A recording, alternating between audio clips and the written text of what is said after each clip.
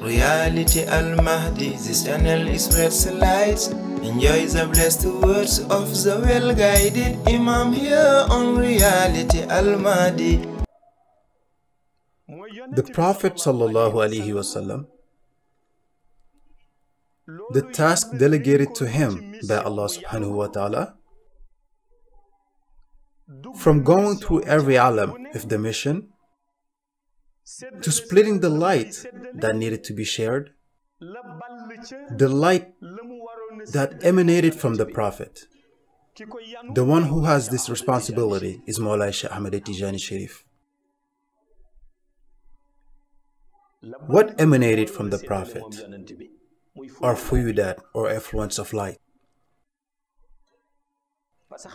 Because the Prophet benefits the soul. He benefits it by helping a person whose soul is empty and makes it full. The Prophet recharges empty souls with light. When the Prophet energizes a soul, there is a place in which he connects the latter with his light to satisfy the individual in need of light. That connection right there is the mystical power of Mawlaya Ahmad Tijani. This connection just mentioned. You always see people who are amazed by his power. His rank amazes them. Some debate about it. Others prefer to be quiet, while a portion speak only about what they know. But if his rank surprises, his status among the saints, you should try to look at the position of the Prophet Muhammad ﷺ among other prophets. And before the arrival of the Prophet, Adam came along with the 99 secrets. Each Adam learned a secret and disappeared at dawn. When the 100th being appeared, everyone thought he was going to disappear. But the 100th Adam remained and became the father of mankind. It was a surprise for everyone. When Prophet Ibrahim came, Allah publicly said, Ibrahim Khalilullah, when people were not expecting such a statement from God.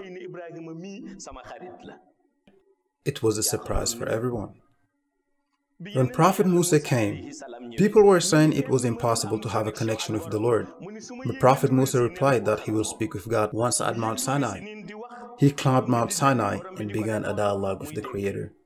Everyone was surprised. When Prophet Noah came with his 950 years, during his time, his people didn't think a prophet with a nubuwah could live for a long time. This statement is still relevant as of today. But before, a prophet with a nubuwah was not expected to pass a certain age. Prophet Noah came and Allah mentioned Al-Fasanatin ila Hamsin. In any case, the nubuwah was inside of him for a period of 950 years.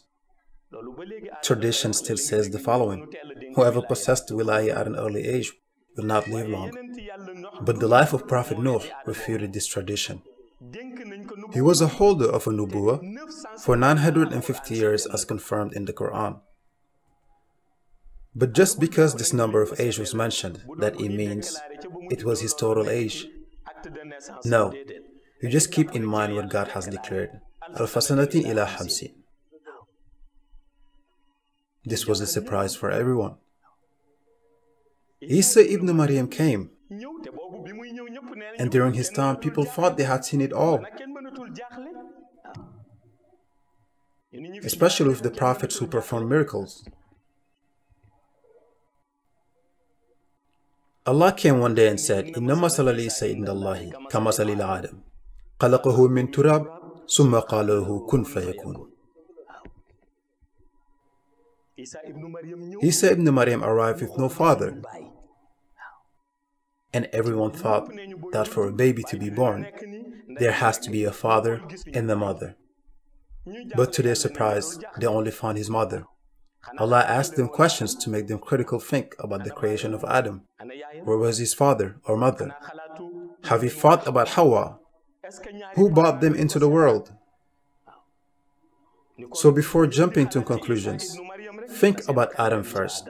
The revolution of lights with the one and only Imam Mahdi al-Muntazar.